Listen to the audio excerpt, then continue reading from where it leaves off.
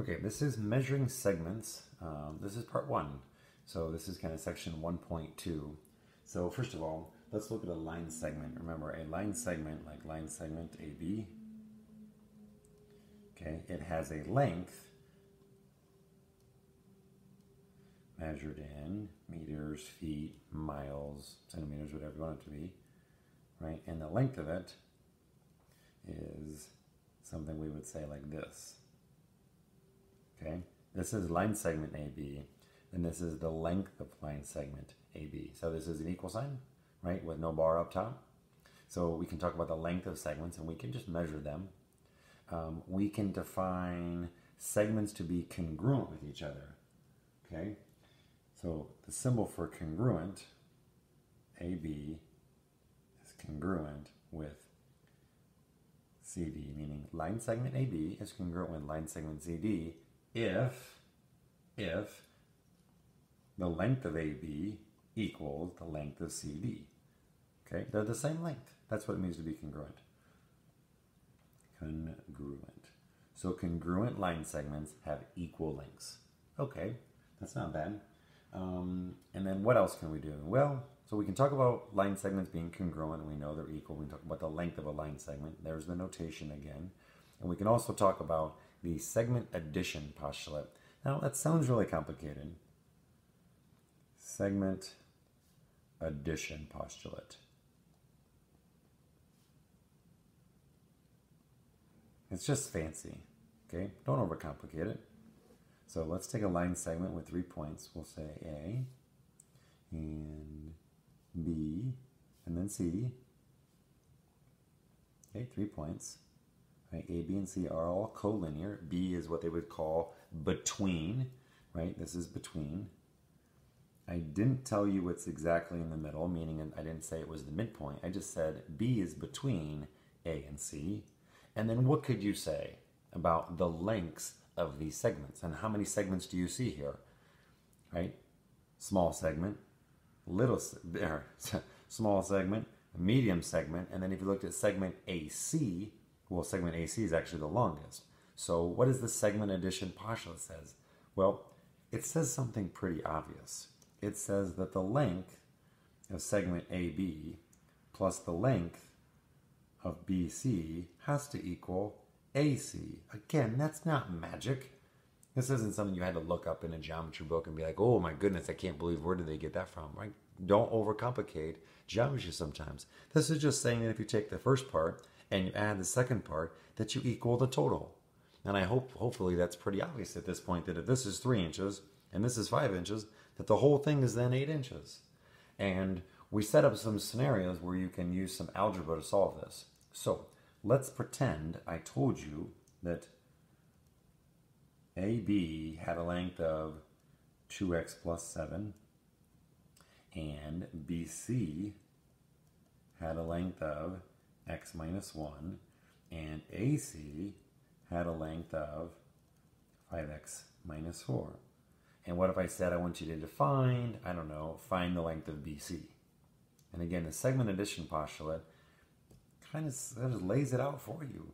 Just take what you know the first segment is, 2x plus 7, add it to what you know the second segment is, x minus 1, and set it equal to what you know that the total has to be. The total length of line segment is 5x minus 4. I'm going to combine like terms on this side and get 3x plus 6 equals 5x minus 4. I'm going to notice that I have 5 x's here and 3 here, so I'm going to move all the x's to this side. Okay, 5x and 3x is going to make 2x, and I'm going to move that 4 over there and make 10, and then I'm going to divide by 2 and get 5 equals x. And again, that's not your solution. I actually asked for how long is BC, and it turned out that BC, if you plug in 5 here, is 4. Okay, now I want to make a point.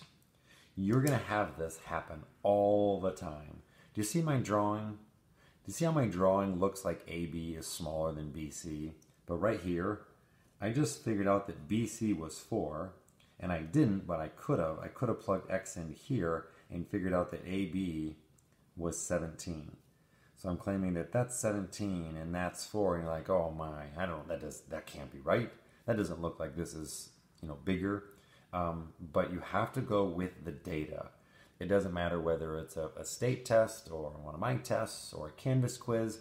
Every now and then, we'll come up with equations that may or may not exactly match the picture. Now, again, it's in most of the time, I'm going to draw the picture so that you can make some reasonable things. But when in terms of geometry, you have to go with how things are labeled.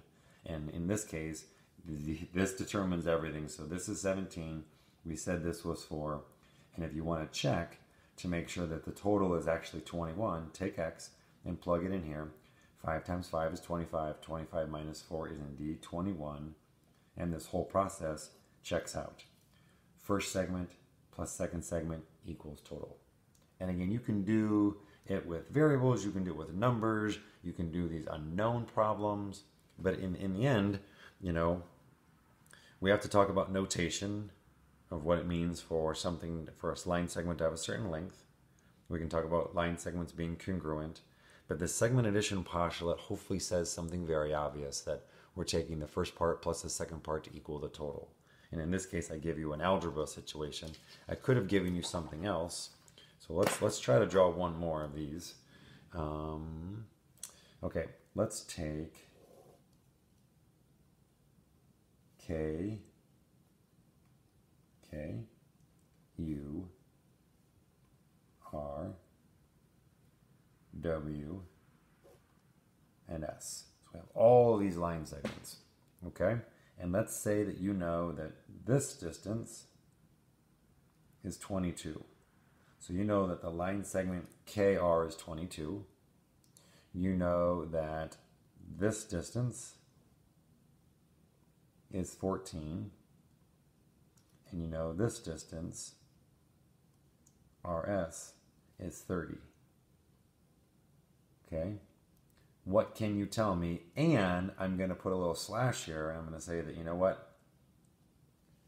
That's true. So let me say what I've actually said over here. So what I'm telling you is that KU is congruent to UR. KR is 22. RW is 14. And RS is 30. And again, me telling you this and me telling you this are kind of the same thing. Okay, so what can we do? What can we find? Well, if we know this whole thing is 22 and we know these two line segments are congruent, then we know that they have to be 11 and 11, right? Half of 22. We also know that if this whole thing is 30, but this is 14, then this guy has to be 16. It's kind of like the reverse segment addition postulate. If you know the total and you know one of the parts, well, then you know the other part, because you know these two parts have to add up to 30. And so we can do questions like this. Now, this wasn't an extremely difficult one, but this at least gets us thinking about different things we can do with line segments and the addition postulate. Okay, hopefully this got you a good start on that. And then when we want to look at the distance on a coordinate grid, I'd ask you just to check out the next video.